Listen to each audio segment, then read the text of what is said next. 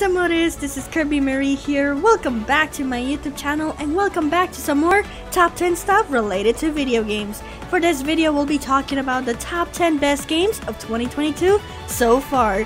For this list, we'll be taking a look at all the games that have come out from January to June of this year, and we'll be taking a moment to appreciate these games and how fantastic they are. Hope you guys enjoyed this video, and let's just get to the list. Number 10. Dying Light 2 Stay Human. Dying Light 2 Stay Human is the sequel of Dying Light, but the plot takes place many years later after the first game.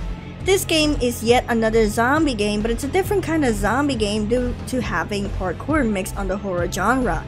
This story follows ELDEN, a man who is infected but is able to survive with this new sorta cure that helps you from becoming a zombie, and he recalls flashbacks from his past days when he was being experimented on alongside with his sister, and now in this present he must find his sister and all the answers he seeks from the past while trying to help out different citizens in the city of the undead, and also join alliances and make difficult decisions which could lead to actual consequences, where you won't see either cutscenes or play those parts, so be careful what you choose.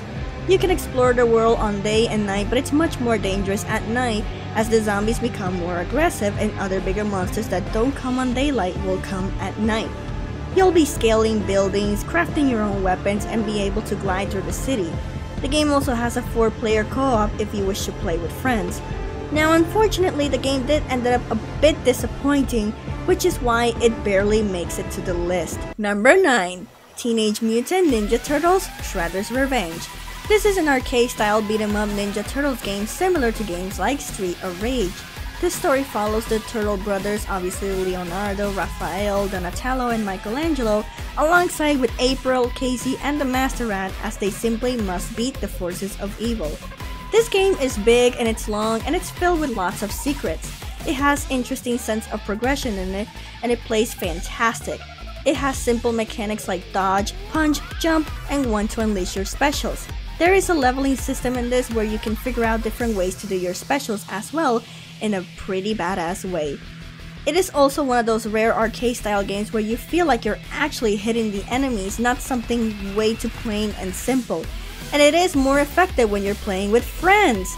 This game has a 6-player co-op where you can actually play with 5 other friends, where you play, obviously, as the Ninja Turtles, April, Casey, and the Master Rat. Isn't that awesome? It really feels like those classic arcade experiences that used to exist back in the day, and I highly recommend you guys to check this one out. Number 8. The Triangle's Tragedy. From the creators of Octopath Traveler, we now have the Triangle's Tragedy, and as the title suggests, this is an RPG strategy game. This experience is like the Game of Thrones mixed with Final Fantasy Tactics. The story follows Serenoa and his allies as a tragedy strikes the delicate balance between 3 nations, and Serenoa must make hard decisions that will have actual consequences for the fate of these kingdoms. This game has turn-based battle and advanced leveling system, and it also has interesting conversations where we as the players must worry about the fate of the kingdom, who will betray you, etc. It's also got an incredible combat system, and for those who like RPG and strategy games, this one is definitely for you. Number 7. Tiny Tina's Wonderland. This is a game from the Borderlands franchise that focuses in this case on Tiny Tina and her adventures.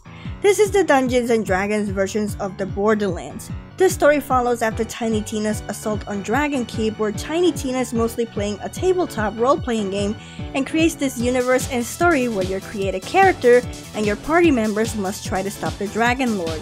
In this game, you'll be exploring randomized territories with random loots. You'll be doing different quests and fighting big monsters.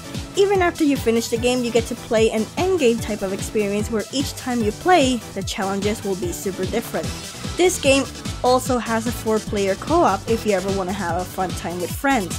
I recommend you give this a chance. I know this looks more bright and colorful than what Borderlands normally is, but it is a surprisingly deep and complex experience that will keep you coming back for more.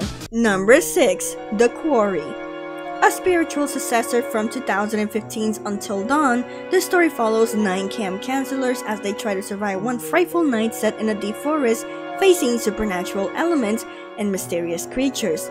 It is a frightening story that pays homage to the 80s horror with its aesthetic, tropes, and humor. Supermassive Games had a bit of a rough patch since Until Dawn's success with the Dark Pictures anthologies mostly being a little bit disappointing.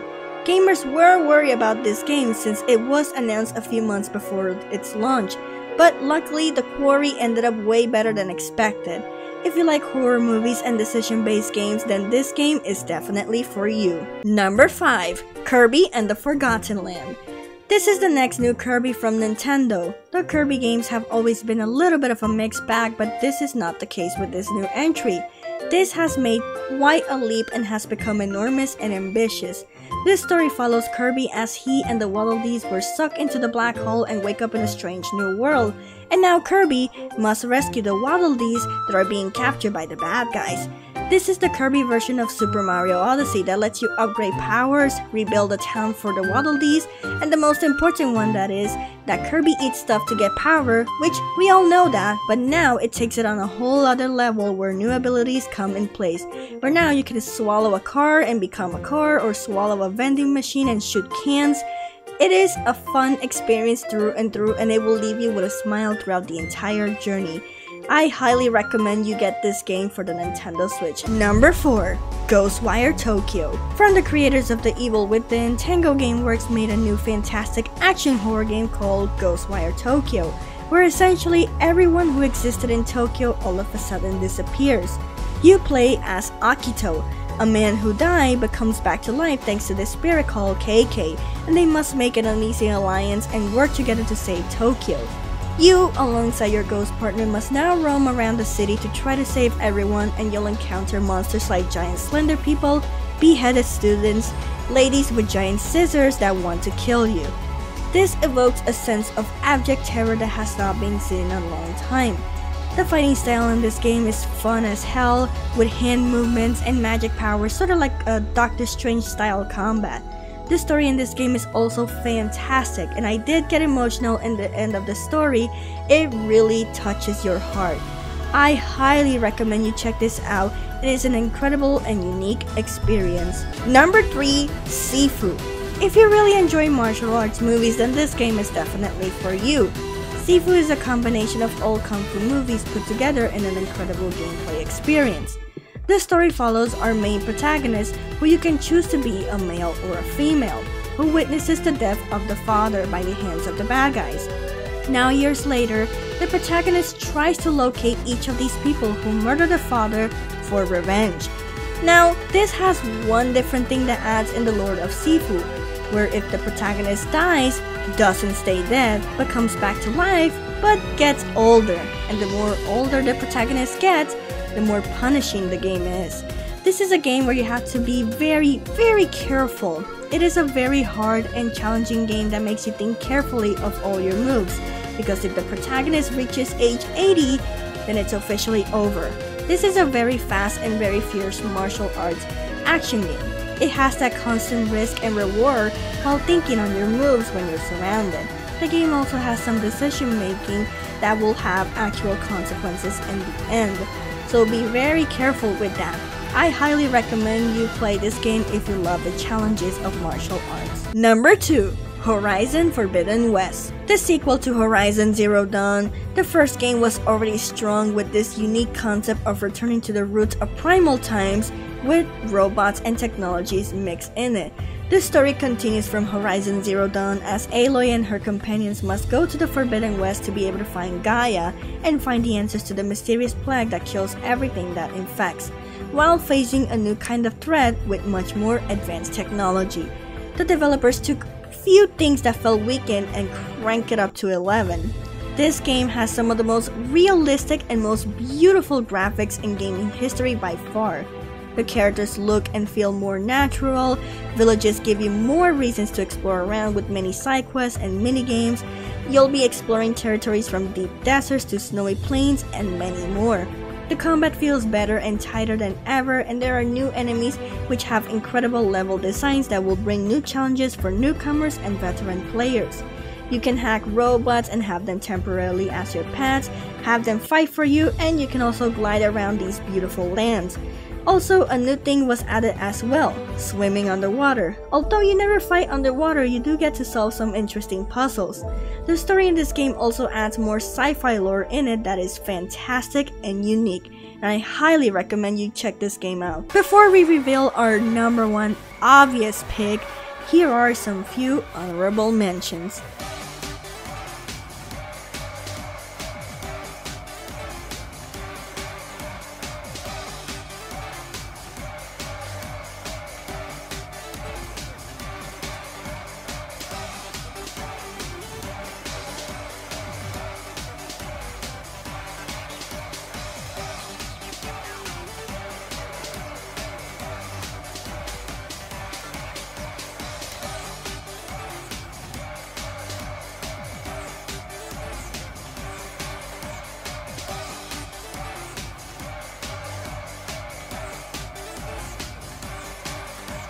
Number 1. Elden Ring. Yeah, it's no surprise to anyone, but what can I say? This game, right from the get-go, was destined to be Game of the Year by far, and it truly shows. The story follows your created character as they initially begin as something called meaningless, in a world of monsters and demigods, all struggling for the control over the land. The game has excellent world building, new type of classes to choose, excellent combat, excellent level design, and as every From Software game, it is tough as hell, but totally worth every moment when you get that victory. It is built on the central concept that you as the player must fight smarter and not necessarily harder. This is also the first game that is fully open world, where you can choose what you wish to do first, without having to have that restriction of being free around the world. Many gamers praise this game and have put many hours in this game and continue to keep on playing more and more.